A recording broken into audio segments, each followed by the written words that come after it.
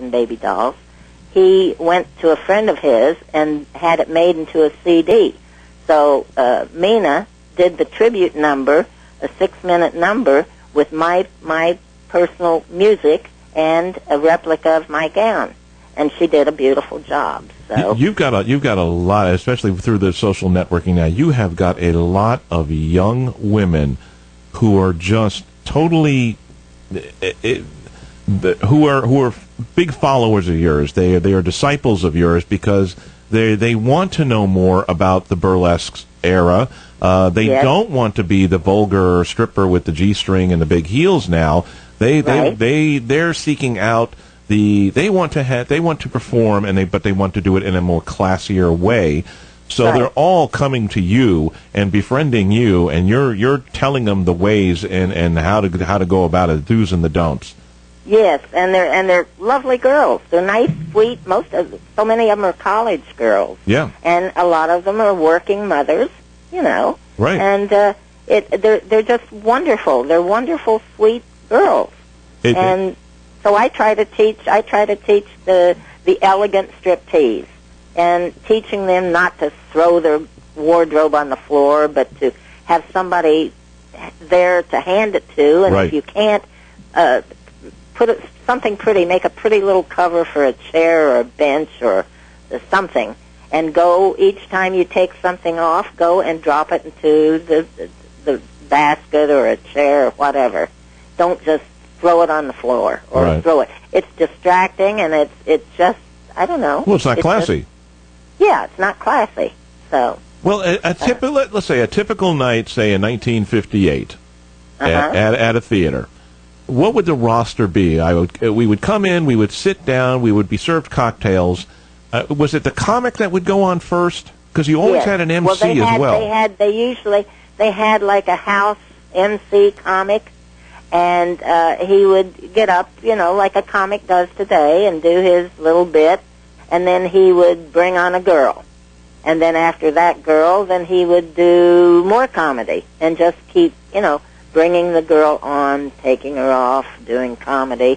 And that's how it was in the nightclubs. And the theaters, of course, they had the comics, the talking women, and the striptease, and then the star of the show at the end. Well, who were the talking? What do you mean by the talking women? The talking women were girls on the show that did their striptease number, but they also had to do the scenes with the comics. They had to change into, like if they did the doctor scene. Oh, okay. They'd dress as nurses, and they'd go out. They'd be the foil for the comic. The comic foil, exactly. Yeah, the comic foil. Good. Yeah. So it was, and they never, the comics back then, they got lots of laughs without being dirty or using dirty language. It was all, double entendre.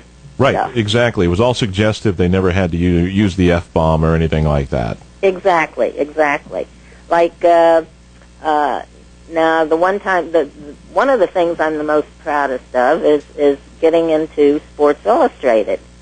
And when I was in the choreo show for 6 weeks in between my Minsky shows, and threw a press party for me. And I met the editor of Sports Illustrated.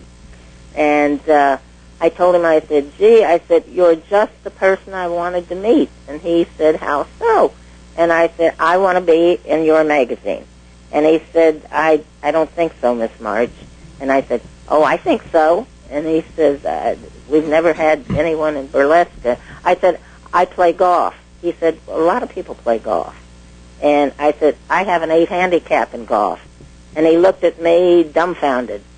And he couldn't believe it. He said, I really doubt that. I said, oh, yes. I said, if you go out on a golf course with me, I think I will beat you by several strokes.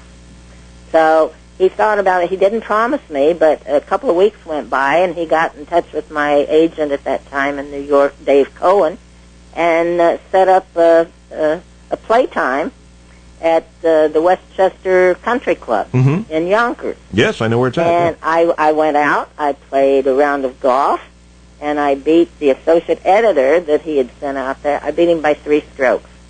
So, needless to say, I got my little write-up and my pictures in Sports Illustrated. So I feel very fortunate to be the only one in burlesque that was ever in Sports Illustrated. And when did that issue? When was that? When did that come out? That was in gee whiz, 64, I think. 64? 64, I believe it was. Yeah, I think it was right around the same time that I did Timepiece for Jim Henson. I was in the choreo show that 6 weeks before going to Wildwood, New Jersey, at the Manor Hotel for the Minsky show. So I think it was right around that period of time. And then in '84, I had the distinction of being one of 5 women that was roasted by the Circus Saints and Sinners in Wayne, New Jersey. Usually they roasted prominent male sports figures. Right. So the only women they had ever roasted was Gypsy Rose Lee, Ann Corio, Elizabeth Taylor, Edie Gourmet, and myself. So that was a big plus. Plus, I also am the only woman to take a burlesque show into the Irvine Auditorium for the University of Pennsylvania. And that interview went quite well. I usually on all interviews I never wore any with the decollage, with the breast hanging out. Right. And I never wore a lot of makeup. I just looked like simple but well dressed. And I went for the interview with the dean and some of the others, and he approved of me and said, "Let's do the show." So I did, and it went over quite well. So that was good publicity. Well, let's talk about your book that's coming out soon. Okay. Once the book comes out, we'd love to have you back on again to promote it some more. Yes. Now, you personify class and sophistication. Right. But I need to know, with this autobiography, with your memoirs, are there any salacious stories in there? Oh, you're going to have to read the book. Well, you got to give us a teaser. There's a lot. Well, Elizabeth Taylor and I had the same amount of husbands. Okay, all right. The only thing is she wound up with the jewels and I wound up with the divorces. Okay. Well, see, it's the internet, and I don't know. That's why I'm waiting for the book to come out. I don't know if what I'm reading on the internet, how much of it is actually true. So I don't want to throw it at you as if it were fact. Everything in that book is going to be true. My engagement to Mel Torme, my dating Joe DiMaggio. Well, okay. Dating with mafia men. And, well, hang on. I'm going to get to all of that right now. Joe DiMaggio. Okay. Was Joe DiMaggio swinging a big bat? Joe DiMaggio was a very shy, gentlemanly, wonderful, wonderful man that was always and still was to his death in love with Marilyn Monroe. And he wouldn't go to any function that the Kennedys or any of the Rat Pack went to because he blamed all of them for her death. So, but he was just a wonderful man. He was fun to pal around with. His favorite drinks was Bloody Marys and Dom Perignon champagne, which happens to be my favorite drink. But since the open heart surgery 14 years ago, and being on Coumadin and having a titanium aortic valve replacement, oh my! I'm not supposed to drink. However, the doctor says a glass of wine once in a while. Well, when I open a bottle of wine, I don't just have a glass full. I have like 3. But I figure once in a while it's not going to hurt me. And I had to have the April March First Lady cocktail. Well, of course you had to have that, sure. Yes, you just didn't need 10 of them, that's all. You don't need to drink 10 of them, just the one is fine. Exactly. Yeah. All right, so you're not going to give us any dirt on Joe DiMaggio. You're just going to say he's a nice guy. Yeah, he was a very nice guy. Okay. Well, and then, of course, you were involved with Mel Torme. Yes. So that's almost at the other end of the spectrum. Here you've got a sports star. one of the biggest ever, Joe DiMaggio, and then at the other end of the spectrum, you've got Mel Torme. Yeah, well, Mel was very egotistical. He was a genius and quite a singer. I still listen to his music. I just couldn't see myself married to him.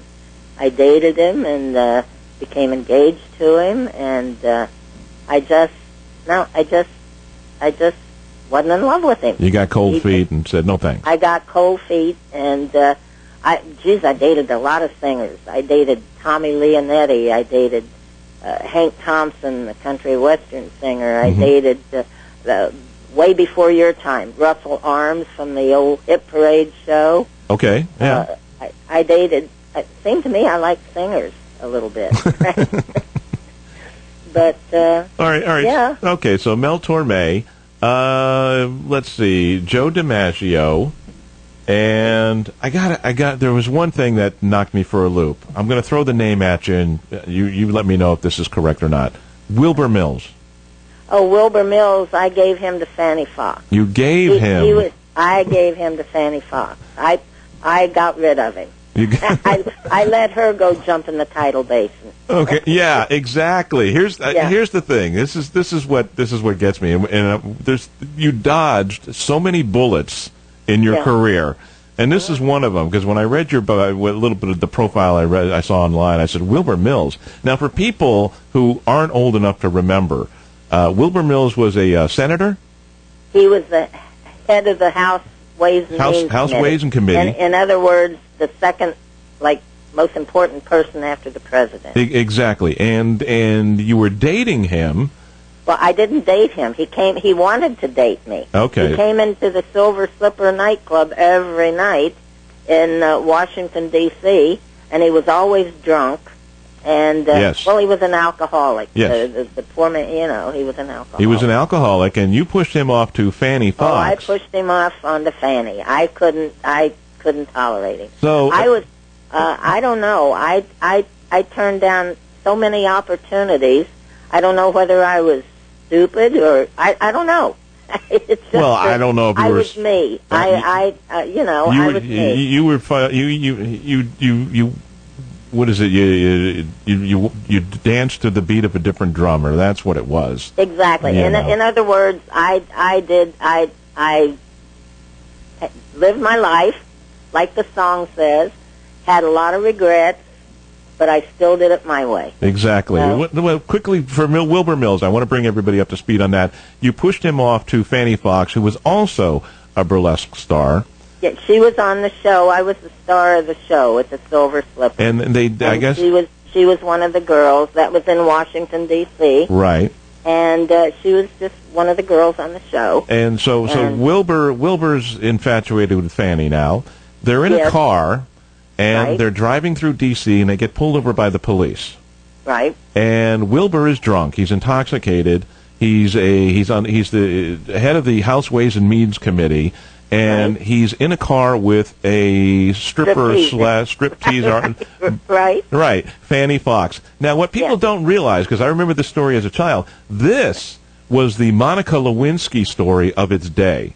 Oh, definitely. It was huge. Definitely. I mean, and she was. I tell you, she was the Argentina firecracker. That's right. I tell you, those girls from South America. They certainly knew how to get publicity.